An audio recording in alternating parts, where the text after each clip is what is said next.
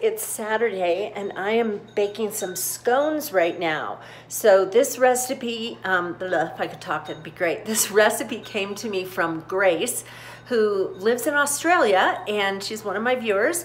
And she told me about some scones that a friend of hers made for her. And Grace, I don't know your friend's name, otherwise I would mention her, but they're lemonade scones. Yeah.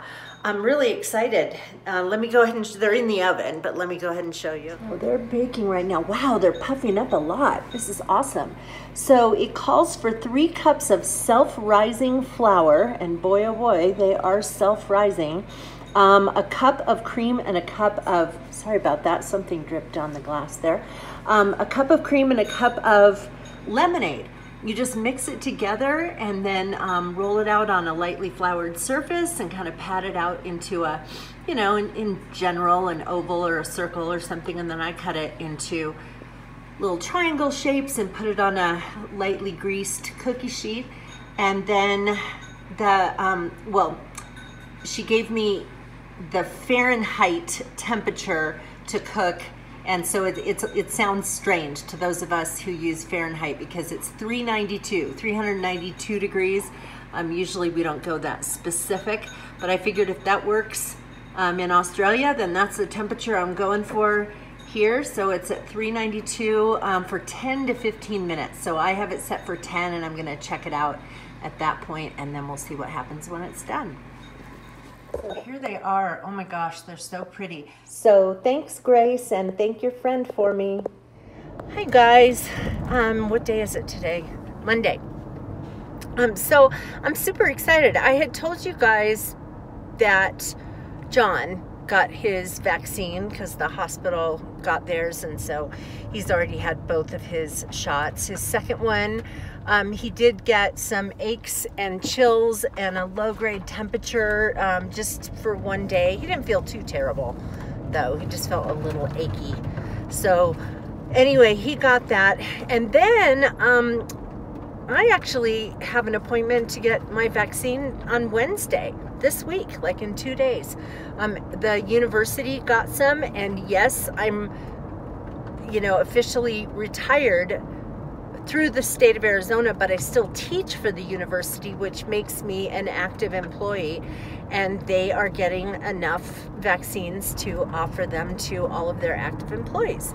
So they didn't say I had to be full-time or anything like that. So I'm signed up to get my first shot on Wednesday. So then I was thinking, dang it, you know, now my mom, you know, I mean, she's the one who really needs it because of her age group, and in Arizona's just not doing a very good job of how they've organized the rollout of this. It's like there's like all these different places, like you can check certain grocery stores and certain pharmacies, and then you check with the county, and then you check with this particular doctor's office, and but not all doctor's offices. And so it's been crazy. So every day she and I both have been going online and checking all these different places to see if any appointments have come available. And I was just getting pretty frustrated with how my state is handling this. Well, anyway, we were together this morning. I was helping her at the gallery hang up some of her paintings, and when I got home, I checked again for her, and she had checked again, and then she just happened to, on a whim, she decided she would just check again, like an hour later, and boom, there was an appointment. She scheduled her appointment. It's going to be a week from Thursday, and it's at a grocery store. And I think it was maybe a half hour later, she went on to that site just to see if she could, there's a consent form you have to sign, and it wasn't working to print it out when she made her appointment, and she can go pick it up from the grocery store, but she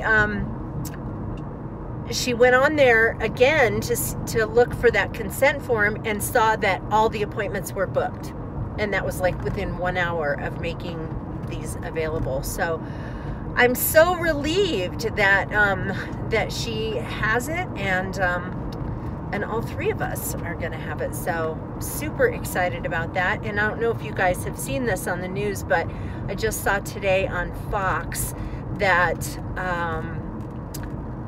just in the last 3 weeks that they've been rolling out these, I mean, obviously they were giving, you know, some people were getting vaccines before the end of the year, but since the real rollout has started, the number of new cases of COVID has dropped nationwide by 25%. So that is encouraging news. And hey you guys, I just got my vaccine. Yeah, headed over to the university. I actually got there early and they were able to get me in early, and they had a really smooth system, so there was no wait at all. And yeah, it went really well. In fact, the shot itself, you know, I hardly felt the needle at all when they, you know, like put the medicine in my arm.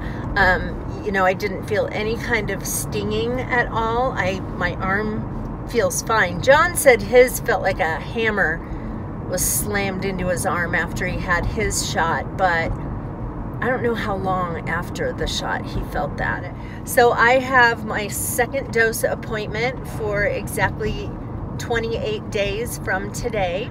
And I guess my mom read somewhere, heard on the news, something that with this vaccine that I got is Moderna, and apparently you get 80% protection after your first dose and 94% protection after your 2nd dose, and then but that takes 20 days after to kick in. So, and then there, you know, there were some questions that I know Lori was saying something about, you know, how people have mentioned like maybe it's possible for you to still get COVID after you have the vaccine. What I understand about that is that you can, apparently, there's a slight chance, but you get a really mild so you wouldn't get really sick from it. And then people had concerns about whether you could spread that. Like if I had a really mild version of it and I don't really feel too bad, but I'm a little under the weather, what if I go around somebody who's not been vaccinated? That's where the problem is, because then I could give COVID to that person who could have a stronger reaction because they haven't had the vaccine. So anyway, I feel really excited about this, just because I feel like this is the start of us getting our lives back to normal.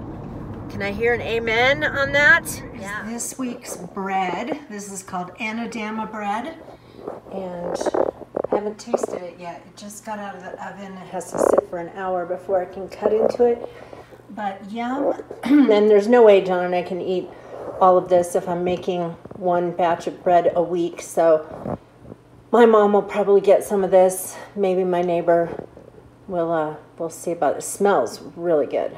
Hi guys, I thought I'd give you an update on the first vaccine shot that I got. That was on Wednesday, and what time was it?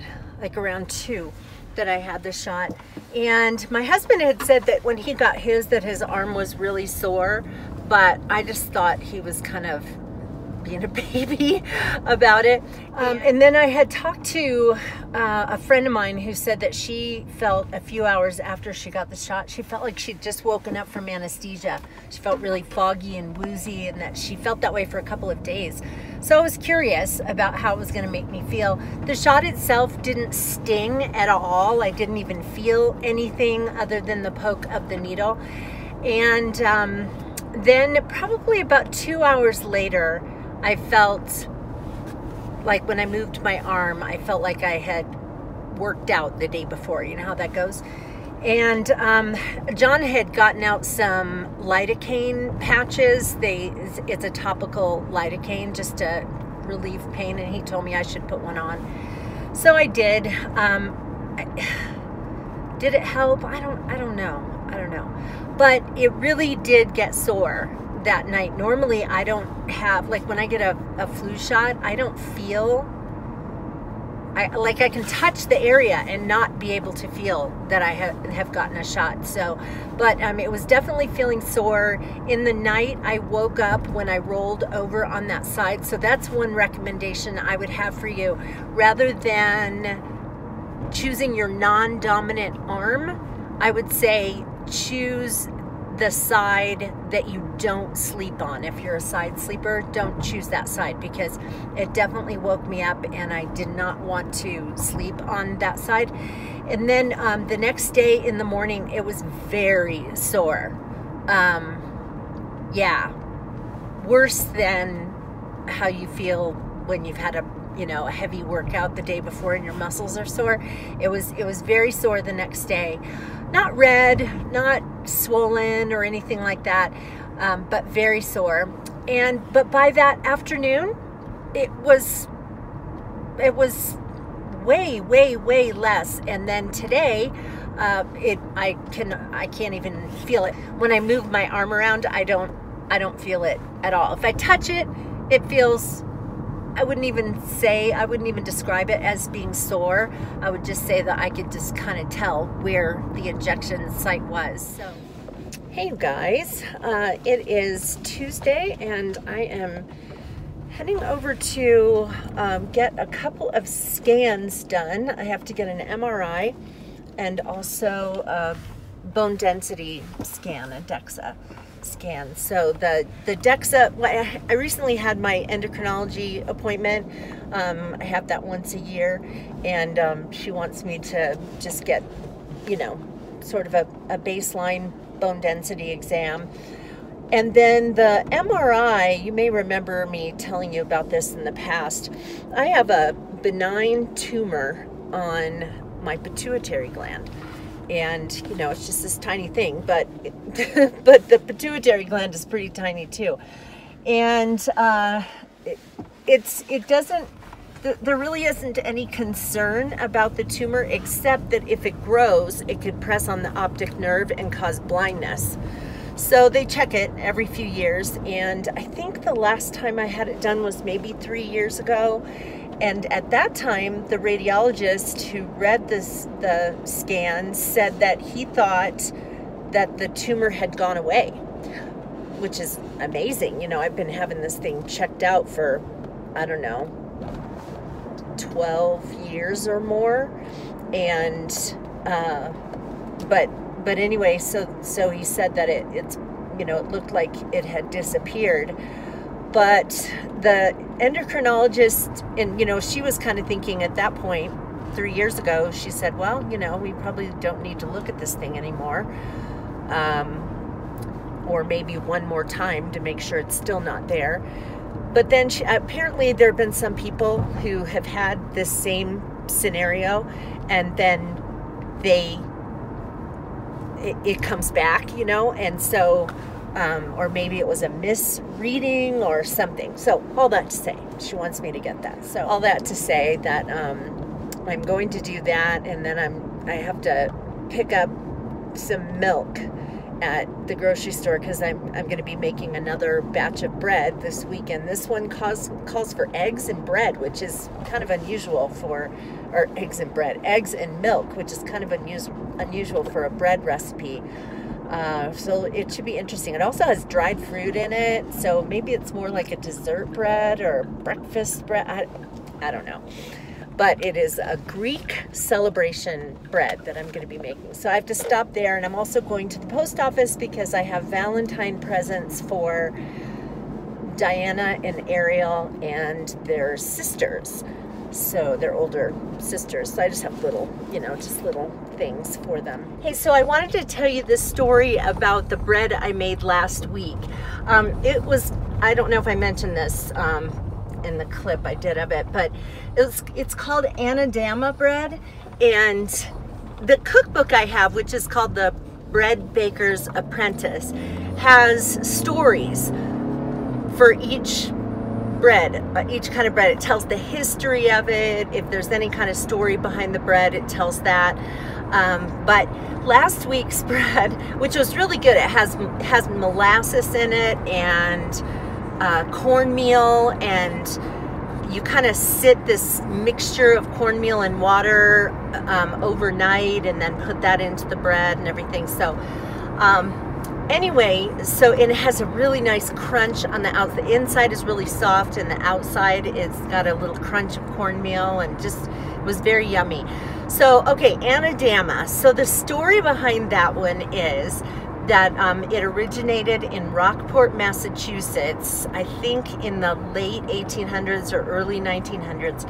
And the story is that there's this man who came home from work at the end of the day, and I've actually heard two stories on this. The first is that he came home and his wife was just lazy and hadn't done anything all day. I found that story on YouTube. And then the one that's in the cookbook said that he came home and his wife had actually packed up and left him. So he gets home, so let's go with that story. He gets home and she had taken pretty much everything in the house. And she'd left for him a pot of cornmeal mush on the stove and a container of molasses. So he's really ticked off, and he takes the cornmeal mush and molasses and mixes it with some flour and yeast to make some bread for himself. And while he's doing this, he's yelling. His wife's name is Anna, and he's saying, "Anna, damn her! Anna, damn her!" And so the neighbors could hear him, but they thought he was saying Anadama. And so the bread, which became very popular, it was called Anadama bread, and it is still on menus in coffee shops and restaurants in Rockport, Massachusetts, because of its neat little history and because it's actually a very tasty bread. But I thought that was kind of a fun one. This one that I made today, I mean, I didn't read the whole thing on it, but there were 3 variations of this Greek celebration bread, and it's a bread that's made when there's a big thing going on for parties and stuff like that. So it's kind of